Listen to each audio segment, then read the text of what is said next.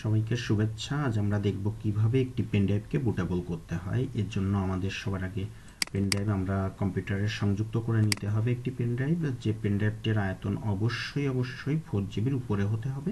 আমরা এখানে দেখতে পাচ্ছি ইউএসবি ড্রাইভ, অর্থাৎ এটি হলো আমাদের পেনড্রাইভ। এই পেনড্রাইভটাকে আমরা মূলত আমাদের এখানে যে জিনিস ছিল সেগুলো আমরা আসলে ফরম্যাট দিয়ে ডিলিট করে নিয়েছি, কারণ আমাদের একটি বিষয় মাথায় রাখতে হবে যে পেনড্রাইভে যদি কোনো কিছু থাকে, কোনো তথ্য থাকে গুরুত্বপূর্ণ, সেগুলো বুটেবল করলে তাৎক্ষণিকভাবে ডিলিট হয়ে যাবে। এই কারণে অবশ্যই পেনড্রাইভটাকে আমাদেরকে ডিলিট করে ফরম্যাট করে তারপরে এটিকে বুটেবল করতে হবে। তাহলে চলে যায় আমরা বুটেবল করতে, এবং এর জন্য আমরা আসলে অনেকেই YUMI সফটওয়্যার ব্যবহার করে, কিন্তু আমরা আসলে ওটি করব না। আমরা সরাসরি কমান্ড প্রম্পট থেকে করব, কারণ কমান্ড প্রম্পটের কাজ অধিকতর সাস্টেইনেবল হয়, যে কারণে আমি কমান্ড প্রম্পট থেকেই করব। এর জন্য আমরা এখানে প্রথমে সার্চ বক্সে যে CMD লিখব, লিখলে আমাদের এই যে অংশটি আসবে, আমরা এর উপর রাইট ক্লিক করব। রাইট ক্লিক করলে রান অ্যাজ অ্যাডমিনিস্ট্রেটর এই অংশে ক্লিক করে দিব, অর্থাৎ আমাদের এখন একটি উইন্ডো কিন্তু ওপেন হয়েছে, এবং এই উইন্ডোর ভিতরেই এটি হলো কমান্ড প্রম্পট, এবং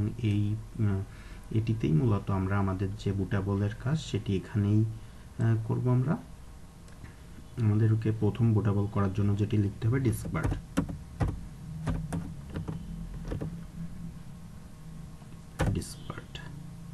এটা কিন্তু আমাদের ডিসকভার্ট যে ভার্সন সেটি দেখাচ্ছে, এবং কম্পিউটারের নাম দেখাচ্ছে যে কম্পিউটারেই এটি আছে, এবং ডিসকভার্ট অপশনটি এসেছে। আমরা আসলে ডিস্ক দিয়ে আমাদের ডিস্কের লিস্টটি দেখে নেব। এখানে 2টি ডিস্ক রয়েছে। ডিস্ক 0-তে 465 জিবি, অর্থাৎ এটা হলো হার্ড ডিস্ক, এবং ডিস্ক 1 এটি আসলে আমাদের যে ইউএসবি অর্থাৎ পেনড্রাইভ সেটি এখানে দেখাচ্ছে, এবং আমরা আসলে এইটিতেই এখন আমাদের বুটেবল করব। আমরা দেখতে পাচ্ছি এখানে একটি স্টার দেওয়া, মানে এখন বাই ডিফল্ট হার্ড ডিস্কের সঙ্গেই সংযুক্ত রয়েছে ডিসকভার্টটি। এটিকে আমাদের এই পেনড্রাইভে অর্থাৎ ইউএসবিতে আনতে হবে। তাহলে আমাদেরকে লিখতে হবে সিলেক্ট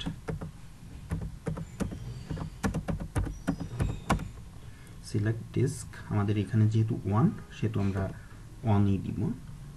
সিলেক্ট ডিস্ক 1 দিলে এখানে আমাদের লেখাচ্ছে disk 1 is now selected disk. আমরা একটু দেখে নিই এটি সিলেক্ট হয়েছে কিনা।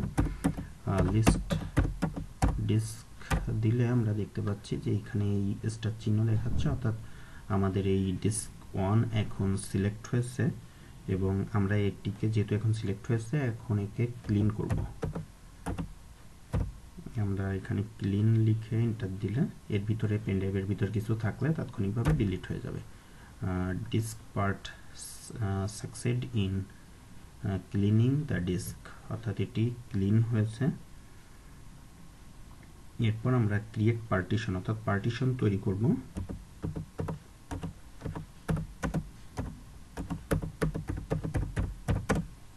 Create partition primary.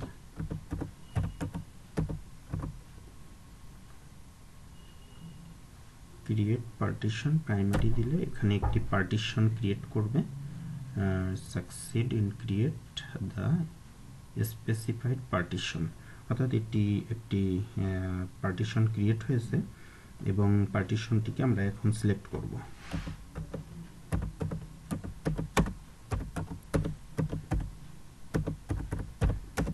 Select partition, এটা যেহেতু ডিস্ক 1 সেহেতু আমরা পার্টিশন 1কেই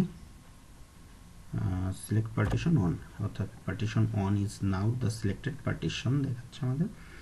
এরপর আমরা এটাকে অ্যাক্টিভ করব। এটা ইনঅ্যাক্টিভ ছিল, এটা এখন অ্যাক্টিভ হয়ে গেল। পার্টিশন ইজ অ্যাক্টিভ, অর্থাৎ এটি আমাদের এখন অ্যাক্টিভ হয়ে গেছে, এবং এই অ্যাক্টিভ হওয়ার পরে আমাদের এটিকে ফরম্যাট FS করতে হবে।